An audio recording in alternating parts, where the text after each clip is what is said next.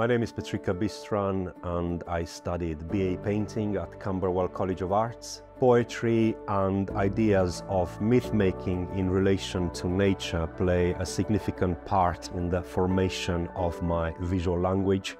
For my final year project, I was looking at concepts of ecology and I was asking the basic question, how can the arts play a role in fostering and deepening our relationship with nature?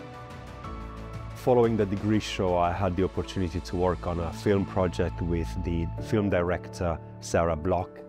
The set designer got in touch with me after she saw my work online and they wanted to use many of my paintings for the film set. What I like about working in the creative sector is that it allows me the freedom that I need not to worry about anyone's expectations or the need to fit in, but to simply own my practice.